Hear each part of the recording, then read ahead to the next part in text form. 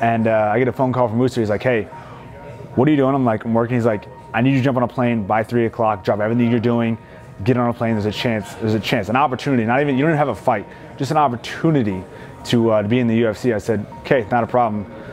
Put all my stuff down. I had a client at the time. I said, look, I gotta go right now. I just ordered a bunch of equipment for my gym that I have.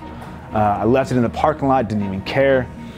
Ran home as fast as possible. I called my wife, said, hey, give me a suitcase, just put it by the front door. I just a bunch of laundry, threw all my clothes in that suitcase, jumped out. Wooster texted me and said, hey, you still need blood work done. So they scheduled blood work. I had to run all the way up north, get blood work done. This is 1:30, by the way. So get blood work done, and then I get to the airport by 2:10. Got the phone call at 12:45, and I was at the airport by 2:10, ready for a flight at 3 o'clock.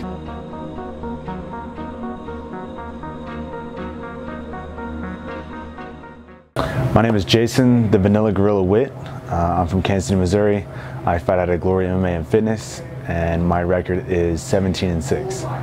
I had a great upbringing. I have great parents. My real parents got divorced when I was about 2, and then my stepdad came in the picture when I was about 3. And my stepdad's been very supportive over my entire career. He's been to every football practice, every baseball practice I ever had. And my parents are both great, very supportive of everything I do. I'm an only child, so it kind of helps out that they only got to worry about one kid. But yeah, I had a great upbringing. I was about 19 years old, and a couple of friends of mine were like, hey, we're getting a gym membership. We started lifting, and me and a friend of mine ended up getting in a fight about that time, and I ended up winning the fight, and then somehow a couple years later we found each other. We started doing kickboxing together, and then I talked to my uncle, who used to be a professional kickboxer and boxer. I ended up talking to him, and he's like, hey, do you want to train with me? Like, is this something you want to do? Started training with him, and then just kind of took my first fight and I lost, and just kind of moved on from there. So MMA or even martial arts was never something that I was into. It just kind of fell into my lap and something that I fell in love with. I was a 21-year-old cocky kid. I mean, there wasn't really was I ready for the first fight? It was more, you're kind of on top of the world, think nobody can beat you. I literally started training, and then 6 weeks later I had a fight. It's just the way it happened.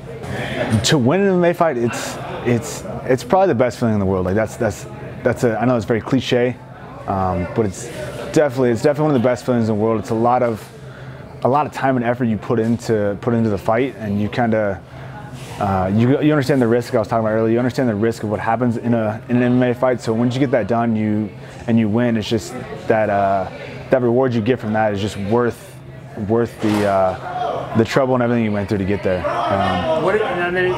it the opposite feeling to lose? Man, losing is way worse. Yeah, it's a terrible feeling. It's horrible.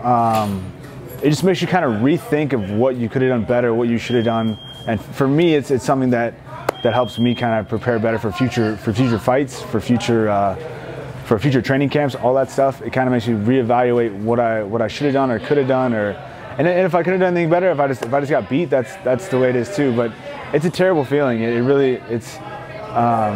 really care too much about what people think, but talking to people and going in knowing that you lost, like walking back in here is a hard thing to do after you lost, because you know you lost, and everybody knows how it is. They understand, they feel for you, but it's like it's still kind of a rough thing to do, and nobody loves losing, especially me. I bother the crap out of House.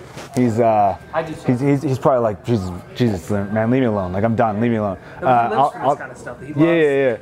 I'll text him. I'll text him like once a week. Like, hey, they'll text me like, hey, this fight went through because of logistics, because of plane. I'm like, so I think I texted him. I think I took him last Saturday, not this Saturday, it was the last Saturday.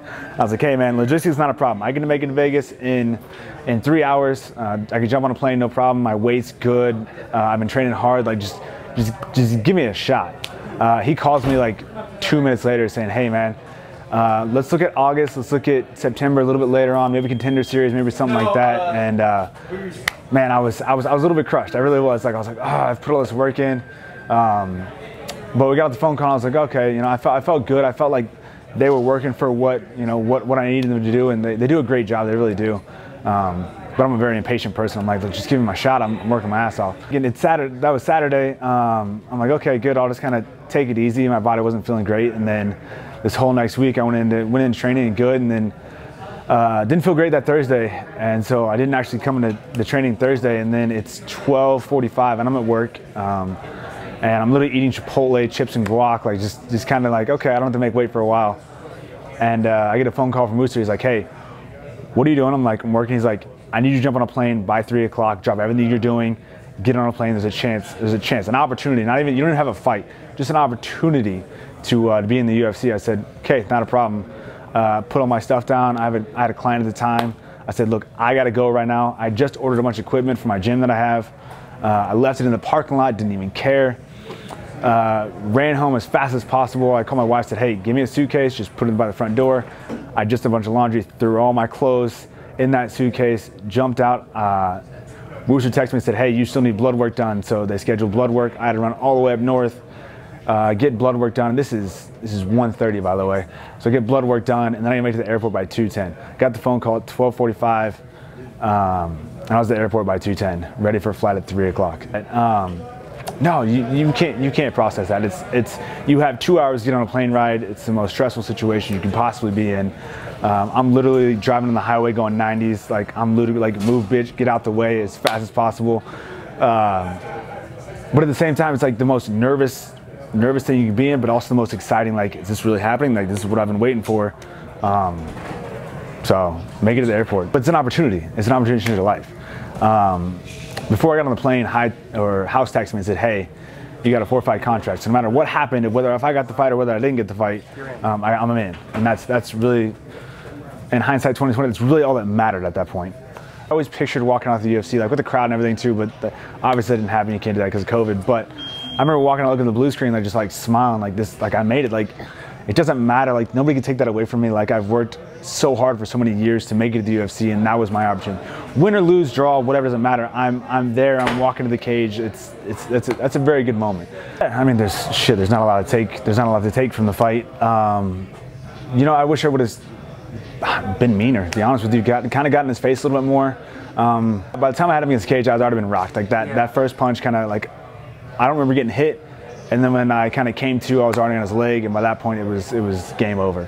I wish I would have like fit in a little more. Maybe shot a single leg just to get him like thinking about the up down instead of being able to just be rangy with me. That's kind of just something. I mean, oh, absolutely. I mean, I did a lot. I feel like I did a lot in 36 hours to take that fight. We knew it was gonna be a short notice fight. We didn't know it was gonna be 36 hours. Absolutely, I'm excited to see what a full camp, what a full preparation can do. You know, I was prepared for the fight. I really was. Like, I was in good shape. Obviously, my weight was pretty low.